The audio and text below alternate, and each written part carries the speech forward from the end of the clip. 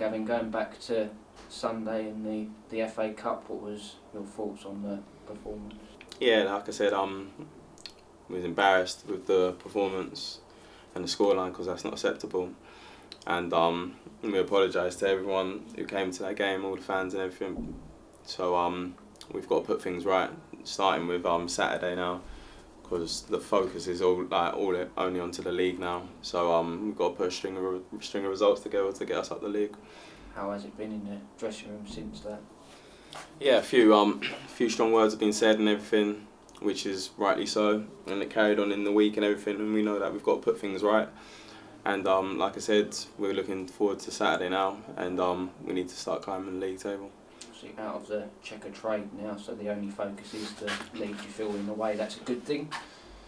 Yeah, it's a bit. You obviously don't want to say that it's good to get out of the cups early and everything. You want the experience to go on cup runs and everything.